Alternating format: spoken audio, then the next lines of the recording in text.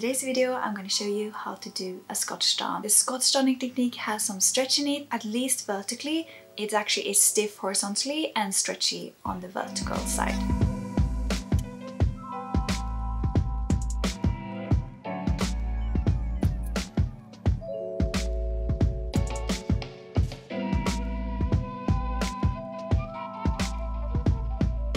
Hi, my name is Matilda and welcome back to Miss Matti, the channel where I share all about how to live an awesome and sustainable life. In today's video I'm going to share how to do the Scotch darning technique. And if you wonder why you would use the Scotch darning technique over a classic warp and weft darn, where you create a weaving effect by weaving yarn vertically and horizontally across each other, it's because it actually has a stretch on the vertical side, but it doesn't have a stretch on the horizontal side. And as such, you can use this to your advantage on areas where you need some stretch, because the other darning technique doesn't have any stretch, as well as this is a very strong repair and it's perfect to use on bigger holes. This video is part of a little mini series here on my channel where I go through all the different darning techniques on socks and knitwear. I already have up what I call the warp and weft darn, as well as the switch darning technique, as well as a video where I go through all the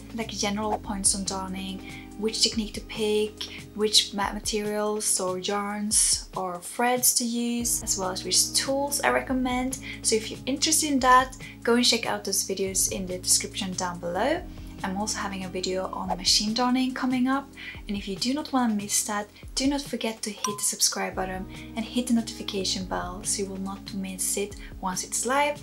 And once it is live here, I will of course also link it down in the description down below, as well as in the cards up here as well.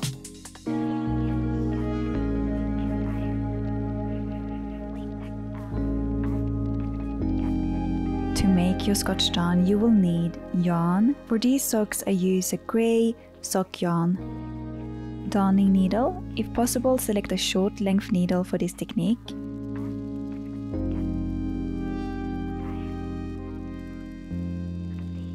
A darning mushroom or embroidery hoop. However, this is optional. A pair of embroidery scissors is also really helpful. These pair of socks have several holes in them and I will repair all of them with the Scotch darning technique. Thread your yarn needle with similar weight yarn. Put in your darning mushroom or whatever tool you use to help creating the right tension, and then start with a backstitch. Do not make any knots, that will cause blisters. A backstitch is enough to secure the yarn here. Then use a running stitch and stitch from left to right above the area that needs to be darned. Then push the needle down into the stitch on the row below. Pull the yarn through to the left until you reach the end of the first row of running stitches.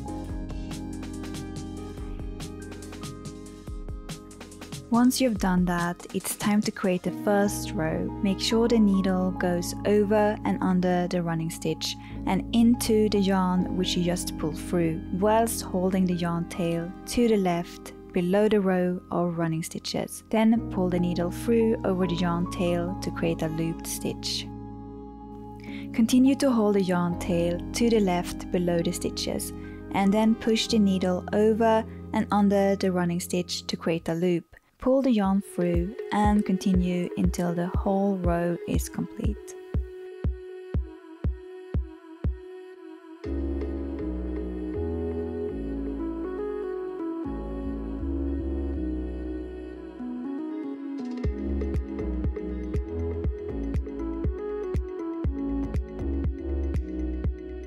Push the needle down into the stitch in the row below and pull the yarn from right to left again. Then stitch left to right, continuing to hold the yarn tail to the left, and this time make sure the needle catches the loop which is created in the previous row, as well as the yarn that you just pulled through underneath the stitches. Then pull through the yarn over the yarn tail held in place, and a new looped stitch is created. Continue to hold the yarn in place to the left.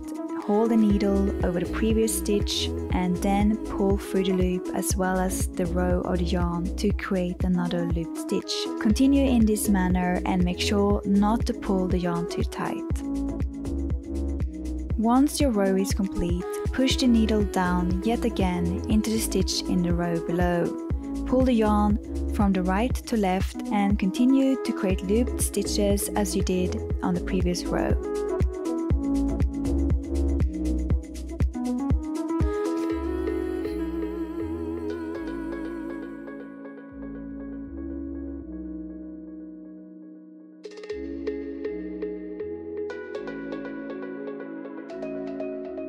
Repeat until the whole hole or worn out area is covered.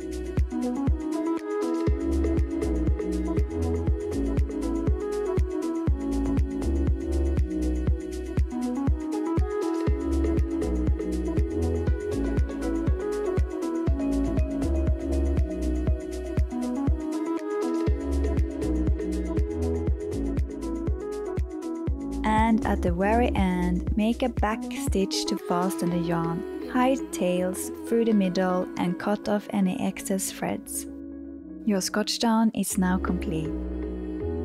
So there you have it. This is how you do the Scotch darning technique. If you like this video, do not forget to hit the like button.